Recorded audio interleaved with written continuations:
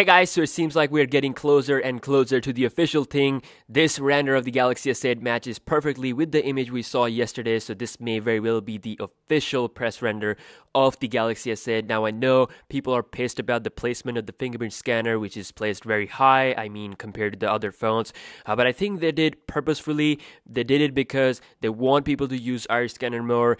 I was a Note 7 user and iris scanner was pretty much as fast as the fingerprint scanner, so it can replace the fingerprint scanner, on daily basis, and now it'll be made more better with the Galaxy S8. So another reason might be related to the look of the phone. They don't want their Galaxy S8 to look very similar to other phones on the market, so it's on the side of the camera. Again, people are missing the fact that fingerprint scanner won't be the only thing on the Galaxy S8. We still got the iris scanner, so for me, it's not a huge deal. The camera will have improvements over the Galaxy S7, like better low light performance, etc., but the resolution will still be 12 megapixel. It's awesome. Looking at the front, we have no home button. Instead, we have a full screen beast look with minimal bezels. Display will have more accurate sharp colors with quad HD resolution.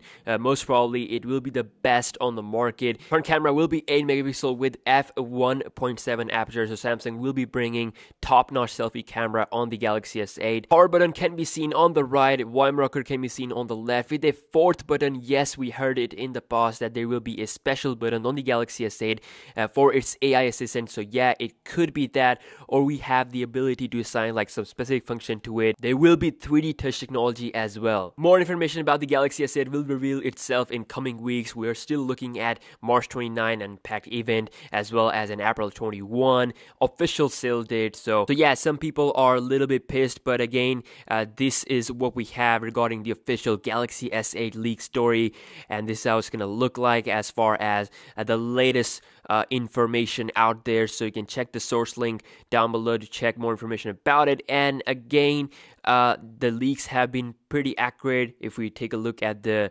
previous years. So again, this might be the official deal. So yeah, that's it for this video. I'll be back with some more news, more daily tech content, so please subscribe if you're new to the channel, and yeah, see you guys in the next one. Peace out.